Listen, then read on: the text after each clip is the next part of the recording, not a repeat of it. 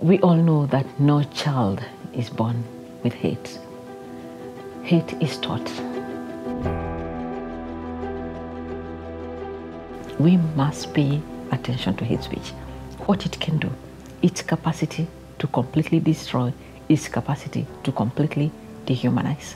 We need to understand that no society in the world is immune from hate speech. I've just come back from Cox's Bazar in Bangladesh, and I spent a lot of time among the Rohingya people.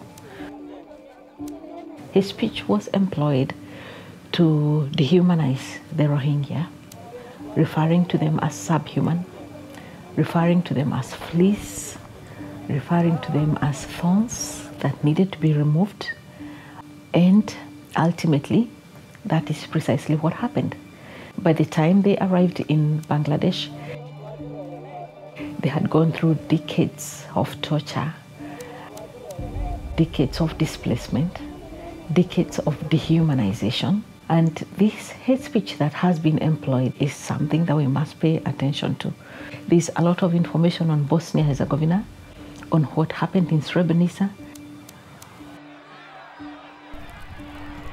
The hate speech that preceded and accompanied the killing of the men and boys in Srebrenica.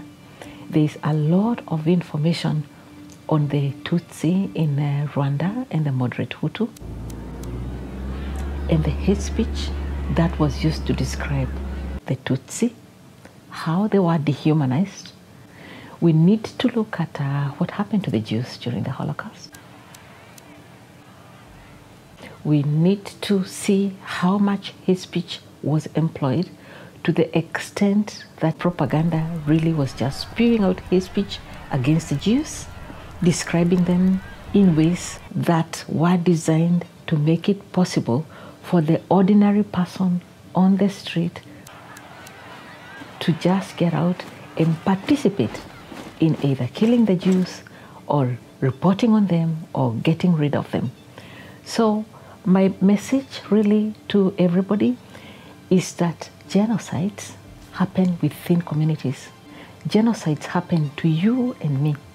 When a genocide unfolds, the people targeted are people who are ordinary, and we must keep paying specific attention to the narratives that we pass on from one generation to the other. They are narratives in which communities share the trauma they experienced, and they pass it on to their children. We all know that no child is born with hate, that hate is taught. And we know that the first step of socialization for a child is the family. The child begins to hear about hate from parents, from siblings.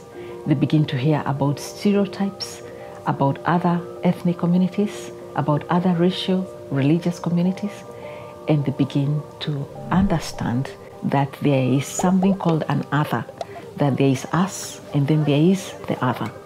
We then move to the schools, and then we keep being socialized, this time by the media, by religious organizations, by political issues that we see happening. At this point, the child is now probably getting into university, and they've begun to internalize hate. They have the stereotypes in place, they have the prejudices in place. Then what that means is that that adult who was a child born without hate becomes the person who continues the next circle of socialization. And ultimately, what happens is that when people begin to fight each other, especially at the local level, then we'll have a war on our hands, and we know how difficult it is to stop wars. So what that means is that we must find ways to keep interrupting that circle of socialization through education, through knowledge, through having friends from different ethnic, racial, religious communities.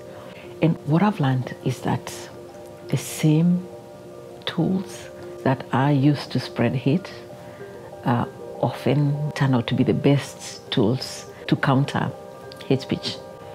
So, for example, the cell phone, it's become a tool that's almost indispensable to many people. And it's also become a tool in which hate speech is spread through social media. The same tool can be used to counter hate speech.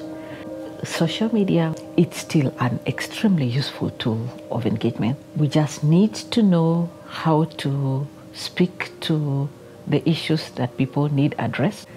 We must have conversations with our children and tell them not to fear difference, and tell them that difference is a really good thing. It's the perspectives that each brings to the table are perspectives that you would never hear if you just stayed with people who look and speak like you.